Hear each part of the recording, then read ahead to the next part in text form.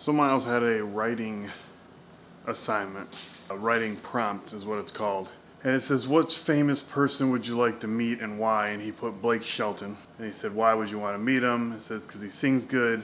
I can't remember the last question, but basically his answer was, I'd like for him to be my dad, or him to be his son. So Miles wants to be Blake Shelton's kid.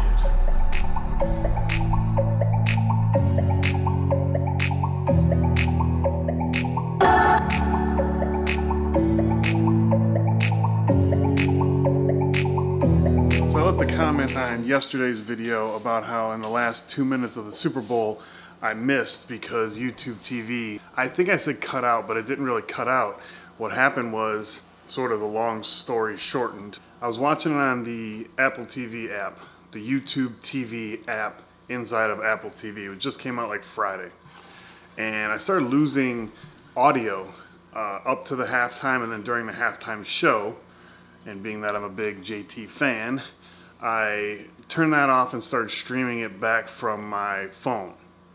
And then that worked really good. Well, towards the end of the game, I jumped on Twitter just to sort of see what everybody was saying, and clicked on one tweet that had a video link, and it disconnected the stream, the cast, to the TV. I was like, oh crap, so I tried to get it back, but for some reason, because the Super Bowl had ended or should have ended in the time frame that YouTube had it, there was nowhere to actually click to watch the Super Bowl. The only thing I could get up was like the Spanish feed or something.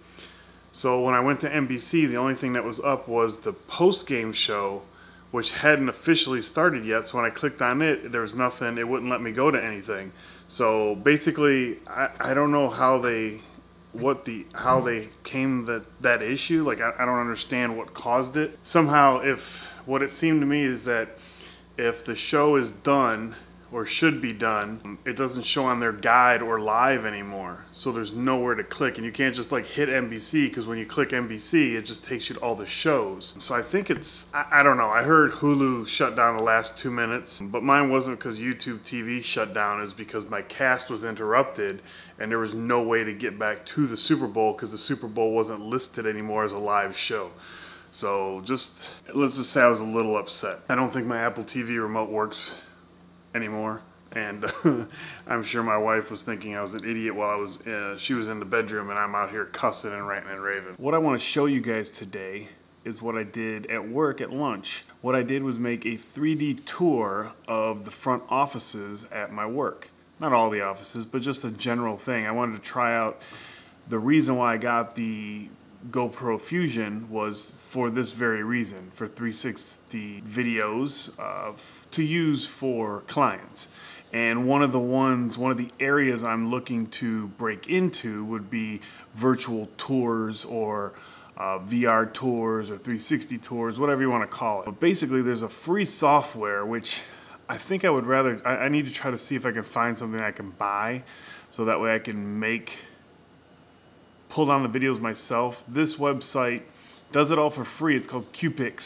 I'll leave a link down below. They give you a link, and I think it's in beta now, so I don't know what they're gonna charge once it's out of beta for you to have a link that's shareable and that they're gonna host. But it was super simple, took a little bit of time. I'll show you guys a little bit how I set it up, and we'll take a look at that website and how I loaded in.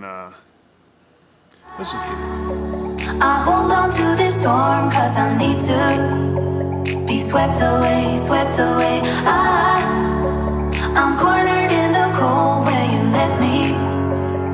Left again, left again. Alright, so what you need for hardware is obviously a 360 camera. I'm using the GoPro Fusion, but you really can use any 360 camera. I want to concentrate on using this one because obviously that's the one I'm using. Then I'm using the iFootage Cobra 2. This is the A150. You just need any type of monopod. You can't use a tripod because you don't want the legs going far out. This will compensate. Because it's so high up, it'll compensate and get rid. It won't see the feet on there. Any type of monopod, and you want the monopod to be as close to eye level as possible. This is probably about 8 inches shorter than my eye level, but that's fine. So that's really it for hardware. And then you need your cell phone because that's how you're going to trigger taking pictures. So once you get everything set up, make sure you're level this way, check it from the side. But then all I did is, they recommend you do 6 feet. I actually did every 2 feet or 3 feet. So you get it set up in this position, and then what I did is took my phone and then went around and hid. You have to be out of sight of the 360. So obviously here I got a bunch of spots I can hide behind a wall. So you can see you're in position. You got your 360 view. Now you want to be on photo. And then what I'll do is get back out of the way and snap a picture. Then you come back.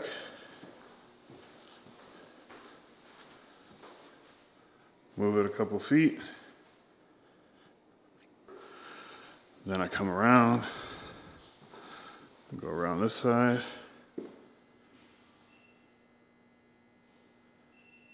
Take another picture. So that's really it for the picture taking. And then, like I said, go down all your hallways, into any rooms that you want, around any corners. When you do doorways, I suggest doing one here, one on the threshold, and then one in the threshold.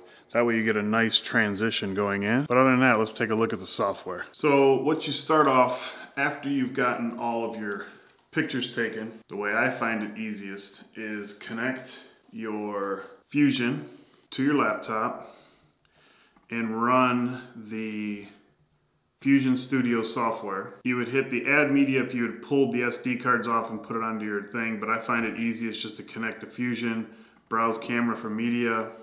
Now the generating previews takes quite a while, so we'll fast forward through this.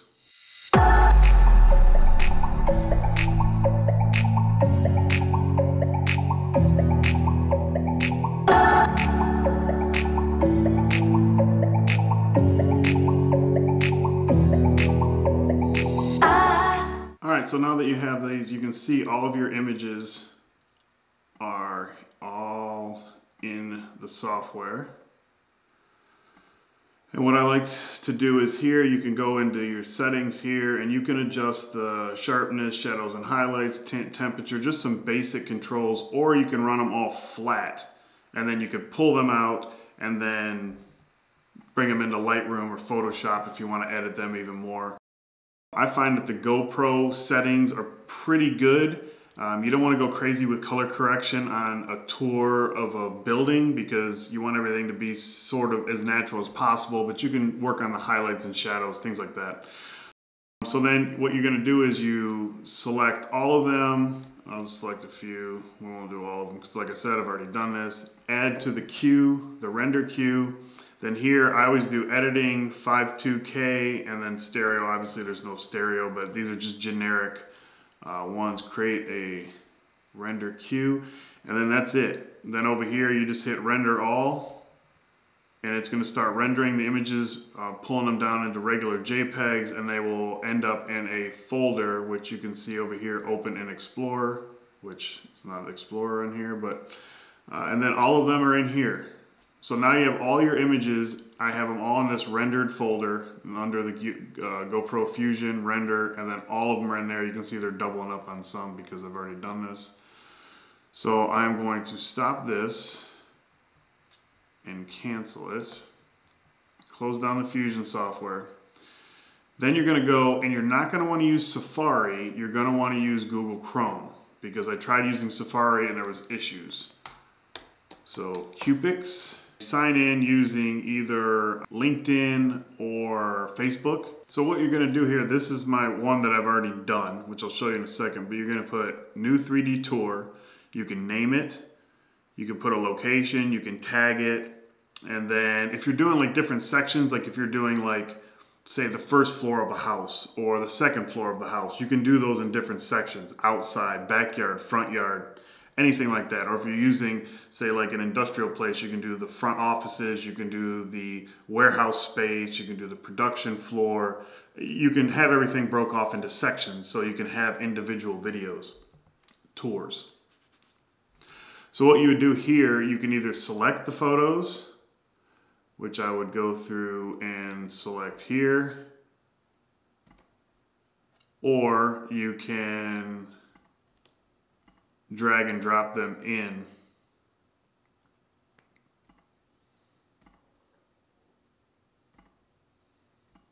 which is what I did for mine.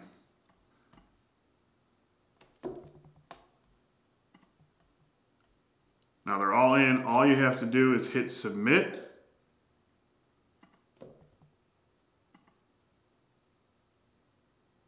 And then now this process took, I believe for this one took like 2.5 hours. Since you're already signed up, it's got your email and everything, you can close this out since it's all web-based. You don't have to worry about any of that. So you can still see it's uploading back over here, but this is the one that I've already done. So I can preview in the player, edit it, or delete it. You can share with people, publish. I already have this one published, so I have a link that I can send the link to anybody or post the link on my website, and then the video is readily available. So let's just take a look at in the player.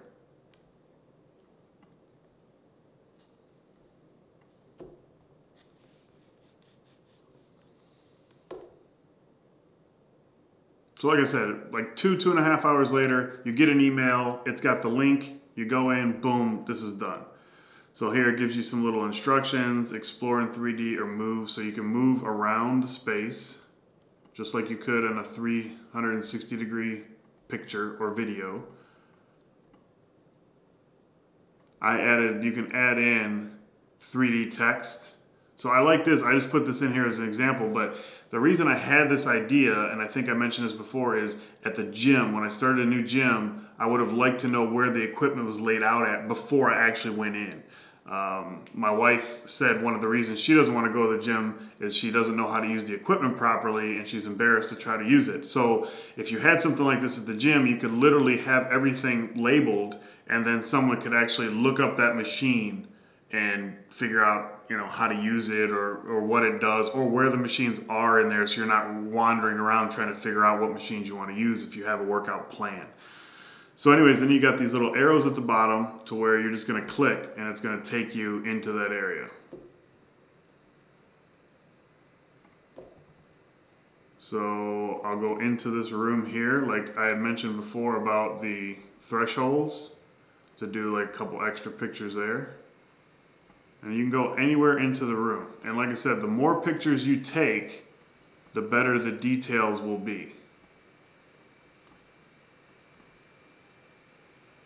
So I'm super happy with this software. Like I said, it's completely free. So there's really not much to complain about. I'm curious on what it'll be when it's out of beta, because I'd like to actually pay for the software and then actually be able to download the video myself and not them host it. Or if they have a monthly fee or a yearly fee, I'm fine with that as well. So as you can see, this works really well. Everything's internet based. So, and I did this on my phone yesterday. So I was able to check the link on my phone and then use my phone. I actually found the phone a little bit easier to use because you could just tap or use your finger to swipe around. It was a little bit easier to use in my opinion. So, but let me show you what it is when you edit it. You can see where you took all the pictures at. And I want to show you that real quick. So here's your overview, all the pictures. You can look at your floor plan, so that shows that's all the places where I took pictures. So like I said, I'm doing every 2 to 3 feet. They recommend every 6, but the more pictures you have, the better the end result's going to be. Publisher is going to show you, it's going to give you the link to use, autoplay. Just some different, enable VR mode. If you notice, there was a little VR headset goggle thing down in the corner. You can click that and it'll break it up into 2 sections so you can use goggles to take the tour. You can adjust some color. You can change the unit of measures to feet or millimeters. And then you have low resolution, standard resolution. But yeah, and then you can embed the code. I mean, it's just, I don't know, super powerful software for free, so you can't really go wrong. I'll leave a link for Cupid down below so you guys can check it out for yourself. If you have a 3D camera, I highly recommend just trying this, even if you just do it at your house to mess around. Like I said, I'll be doing this to try to break into this market in my area. I'm gonna do this, and I'm gonna do my house. I think Friday morning I'm gonna take a couple hours off work and do my house while everybody's gone.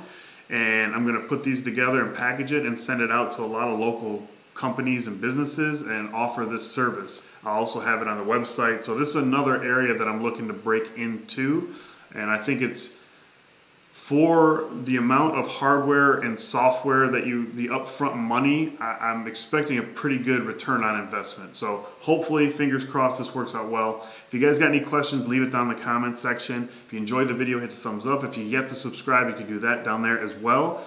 And yeah, I will talk to you guys in the next video.